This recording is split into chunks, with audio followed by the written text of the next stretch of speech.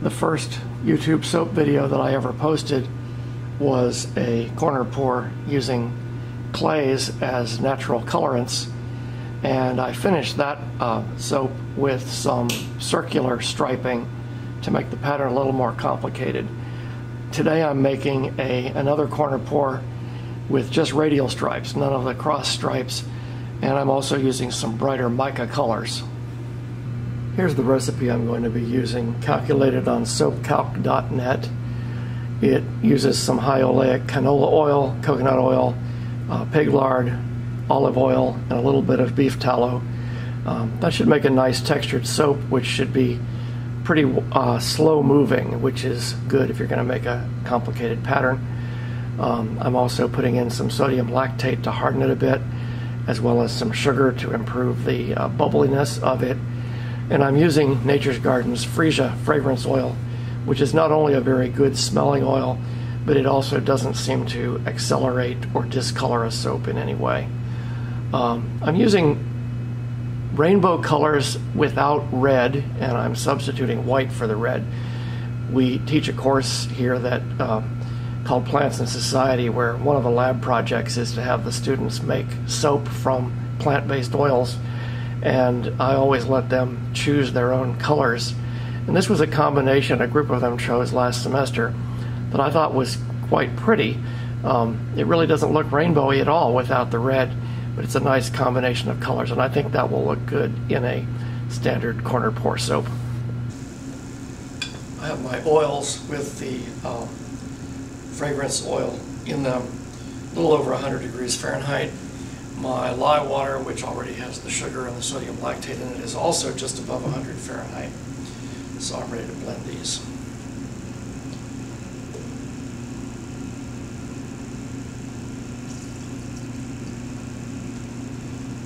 And as usual, I have my stick blender just in a pitcher of hot water to rinse it and to give it enough weight that it won't fall over.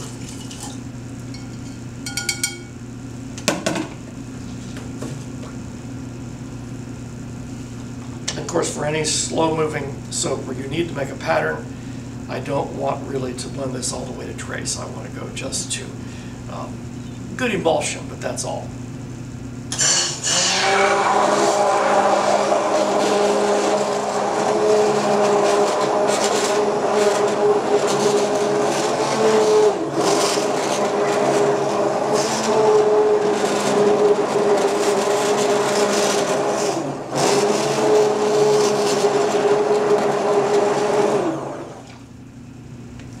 That's enough to start with.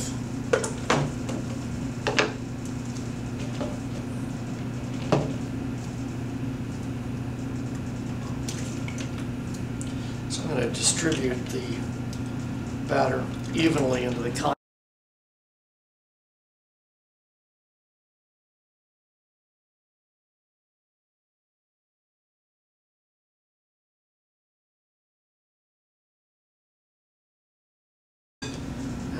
Hand whisk those, and then they'll almost certainly need some stick blending also.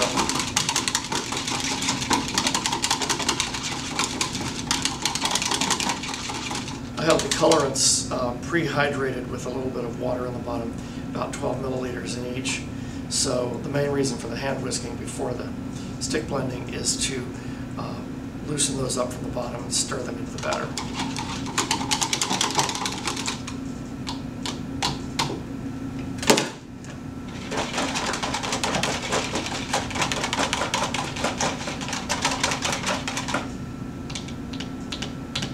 You'll notice that the buttercup yellow that I'm using morphs. I've talked about this in other videos. It morphs when it is exposed to high pH, so it'll turn kind of a bright orange here in just a minute. I can see it changing right now. But then it'll go back to being pale yellow when the soap is finished. Kind of a fun effect to watch.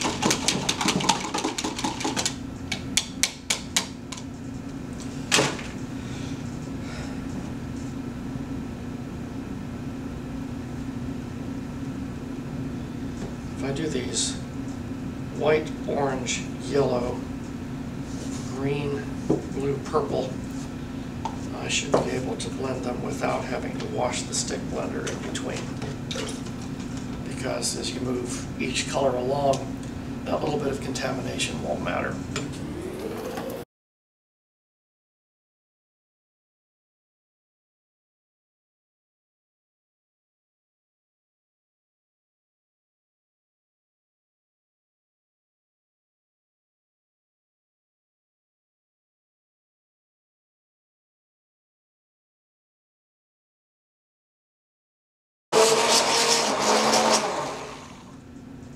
These are nicely emulsified, but not really at all at trace yet. I think the order I'll do these in is white, orange, blue, yellow, purple, green. That'll give nice contrast. So here's my mold. It is my 15-bar wooden mold made by Papa's Woodcrafts, available on Etsy. I've lined it with freezer paper, and I'm going to pour into this corner, so I'll use the handle of a wooden spoon to prop that corner up a bit so the soap will run across.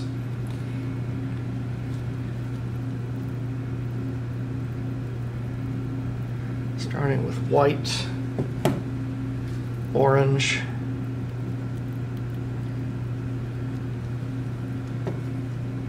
blue,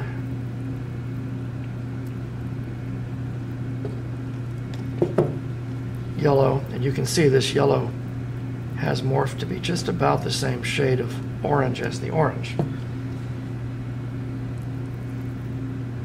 Purple,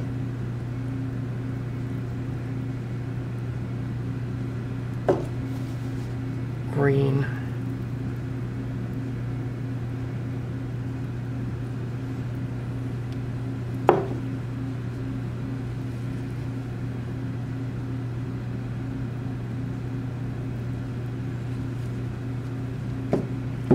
batter's sinking down or blending too much with the previous color, it helps to actually run it down the side of the mold. That causes a lot less blending.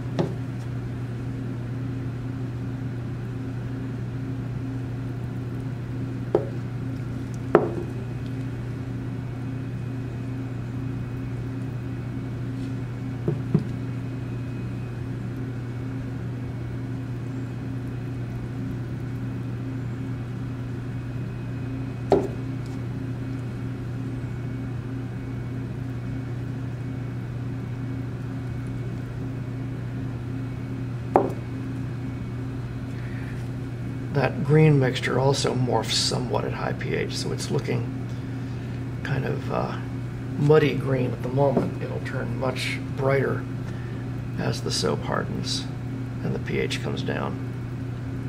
So this is the third round.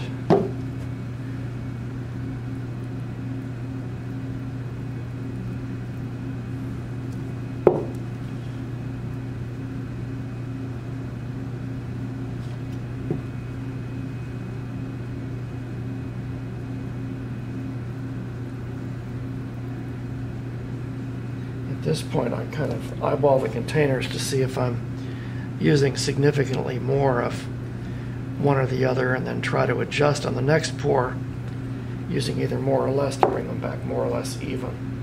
So for the fourth pour, I'm going to use about half of what's left.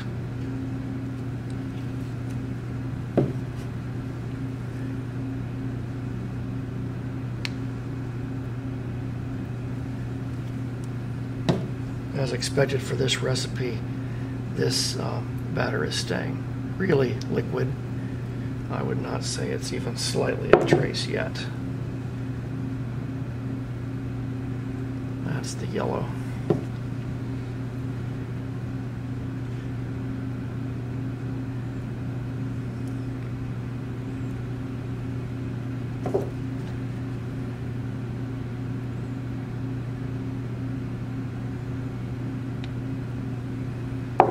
Now for the fifth round, I'm going to use all but maybe a tablespoon or two.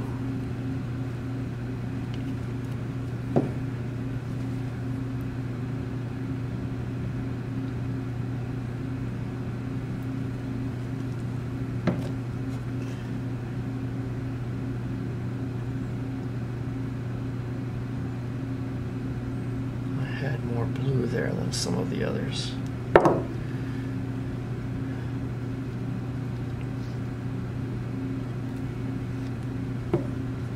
I think I've also got more purple than some of the others at this point.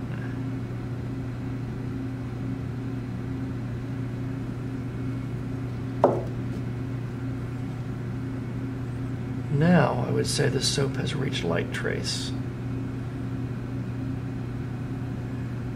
It's a good time for that to be happening. Now I'm going to use all but the tiniest amount of most of these. Some of them I'll use all of it.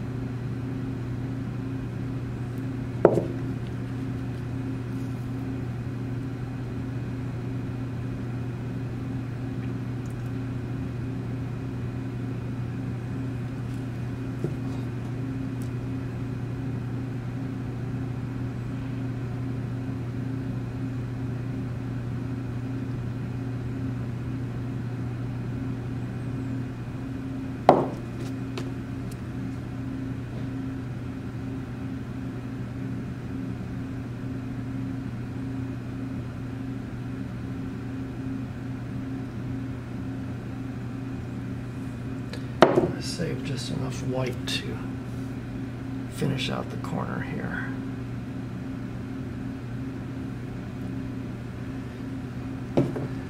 So I'll take the spoon out at this level. Now, using a chopstick, I'll do radial swipes, going from the pouring corner to the end, move over maybe an inch, back to the corner, and then repeat that.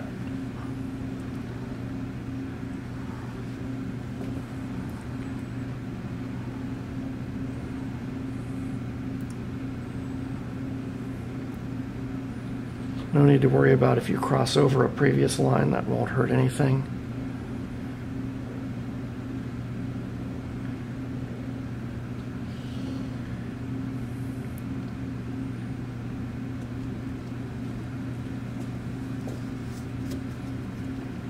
Now using the, that was the thick end of the chopstick.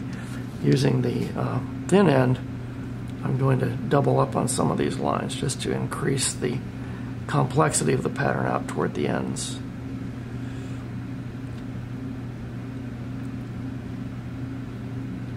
Some people say you should always wipe off the stick between swipes, but I tend not to. I'm probably living dangerously by doing that. Could drop some batter in where I don't want it.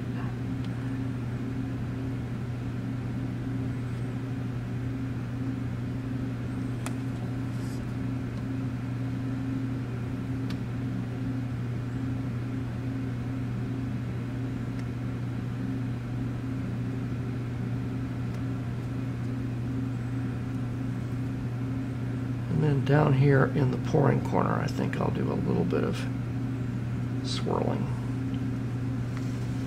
And then once the whole way around, and we'll call that complete.